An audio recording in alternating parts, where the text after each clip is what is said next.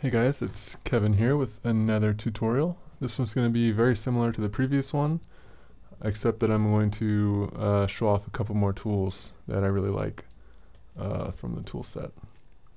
So here we are with the Malcolm rig again, only this time it is the female mod version, which is by Josh Sobel. And just before we start off, just a quick tip on this particular character. Part of the mod is done just by scaling certain controls.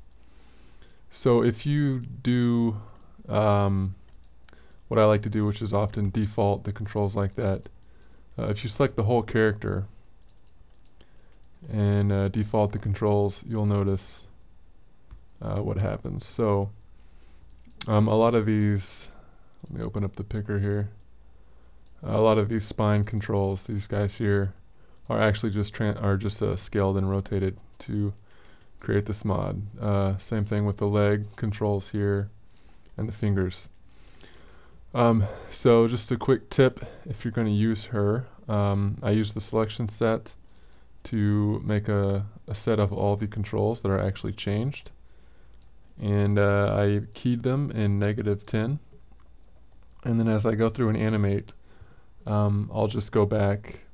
If I set a key or if I set something to default, I'll just open up the graph editor and select the scale keys and just delete them all and leave the ones here at -10.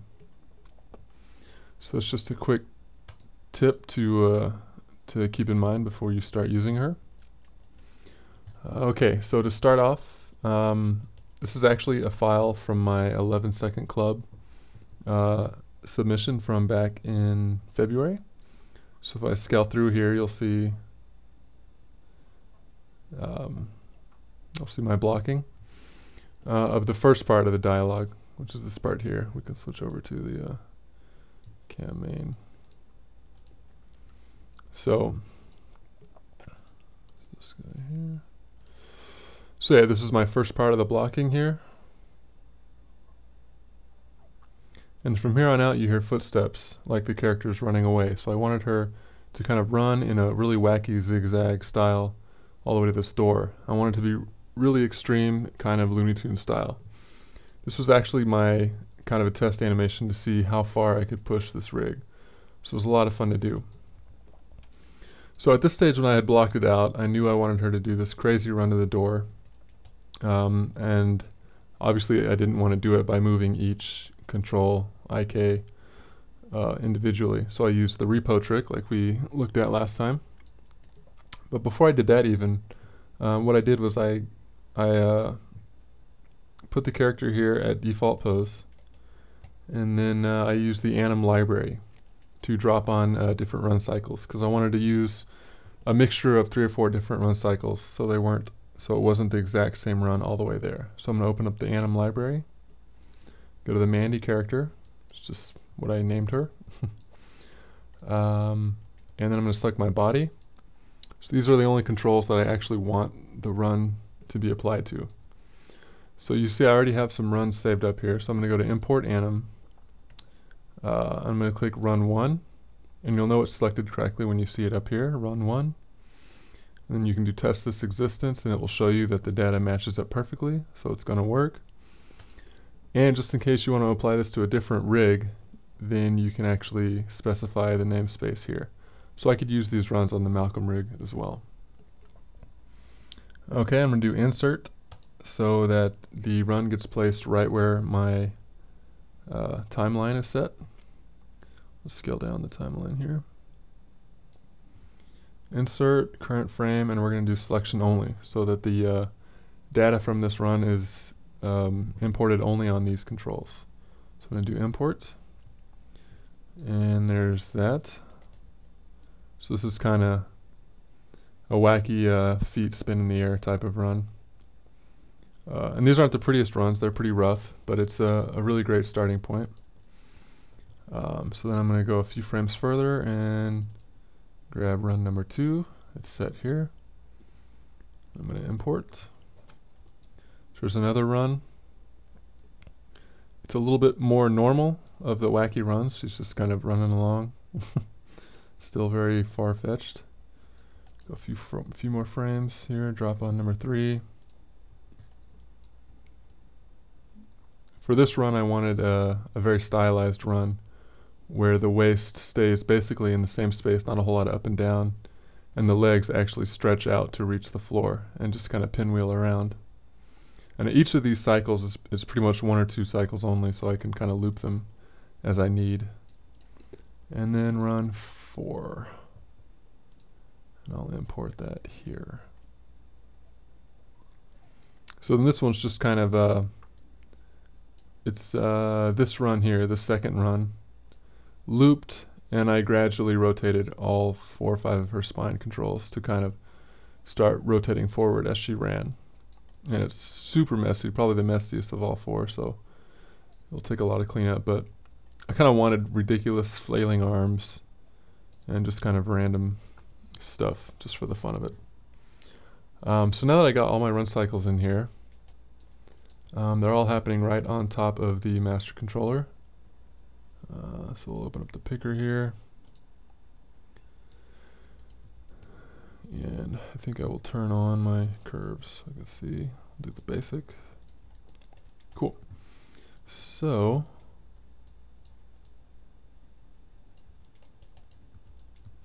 this part is kind of happening off camera. We'll split it here so I can open up the main camera. So as soon as the camera pans over, I want to see her kind of running. So I take my par, move it over here, just kind of get the basic placement of where I want her. So this par trick is super useful, and this is a good example of using the par trick in an actually real scene scenario, as opposed to last time where I just did a simple flip around a pole. This is actually not happening on one axis, it's happening all over the place. So this is a little more advanced example of how that would work. So I can use the par trick just to kind of place her where I want her in screen space. So I know when she does her kind of pinwheel with her legs, this is kind of where I want her to be. And then when she lands, I'll have her run screen right. And again, this can be kind of quick and rough. And it's great because I'm only using this one control and I've still got the run cycle happening on her actual controls. So I'm not real concerned right now. I'm just kind of roughing it out to get a rough idea of where I want things to go.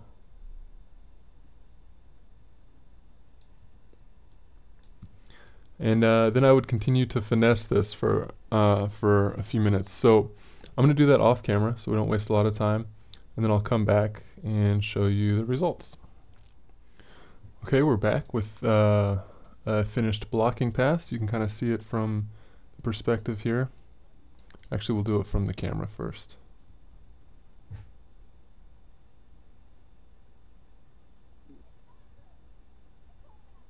So you can see I took the time to do some kind of stretchy rubber hose type legs, which was a lot of fun. Got some fun shapes there. And then here's that stylized run I kind of wanted to do. I kind of wanted her hips to hit a line and just kind of ride it straight along while her legs do all the work. So again, this is still super rough. We'll look at it from the perspective here so you can see it kind of above head.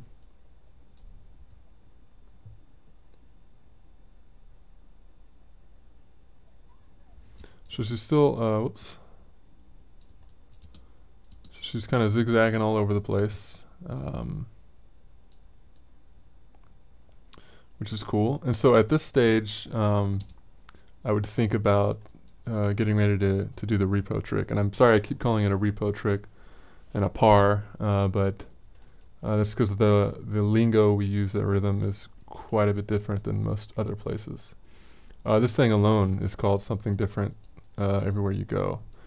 We call it a par at Rhythm. Called it a world mover in school. Here it's called a placer or a placement tool. So if I say par, that's actually what I mean is this guy here. And at this stage, you know, all your keys, or all mine, are still in stepped mode, and that run cycle ended up being almost frame by frame, this part in here. And it seems like a lot of work, but actually that'll make cleanup a lot easier. I don't have to worry so much about smoothing something out and not knowing what the computer is going to do with those controls. So before I actually do the repo trick, I'm going to use one of my new favorite tools.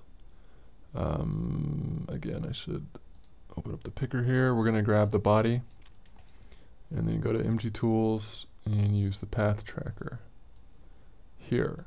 And so I've got my body selected. I'm going to add it into the list here, and you'll see in my perspective camera I can see the path that the actual body is taking. Even though the master control is what's moving through space, this way I can see kind of, you know, where I messed up, since I pretty much did all this just by placing the master control around. So I've got a lot of kind of zigzags and a lot of areas where it doesn't make sense. A lot of cleanup needs to be done. So this path tracker makes it really easy. So I can just grab every once in a while I have to reselect this manipulator. It's annoying. Okay, so you can kind of go between keys, and again I need to make sure this is set to a world,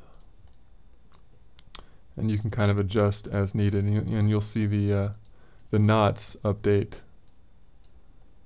for the body. So here she gets kind of tangled up.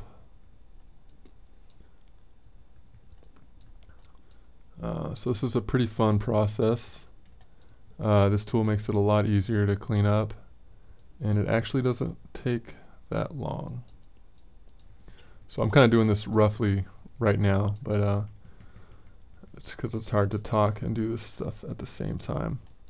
But I would take a look at it from the cam window as well to make sure I'm getting kind of the shapes I want. This part here where she takes the corner is a fun one, so I can rotate the control kind of however I want to. So it's a really useful way to clean up these zigzags and make it a little bit smoother. So I'm going to do that now off camera again, and then I'll be back shortly.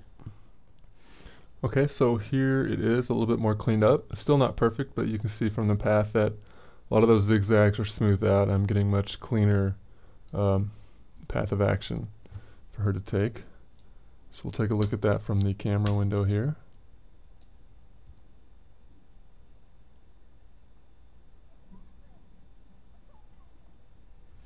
Okay, that door actually isn't supposed to be moving right now, so ignore that. Anyways, so this this path tracker tool is great. Now this is utilizing something Maya already does. You can put a motion path on anything. It's just a really handy way to add multiple controls and remove them with the trash can here easily. You can change the color of the paths, the frames, and the keys, which is useful if you have more than one object. And you can also toggle the visibility of them using this guy here. So it's just a really nice interface to keep track of it all. And then when you're done, you just grab it and hit delete. And that's it. So at this phase, I am just about ready to use the repo tool. So I would go to my keyframe tool over here, open up the MG recorder, and then I would just grab again all the controls here. And in this case, actually, like I talked about in the last video, all I need is the body and both feet. Because you'll see when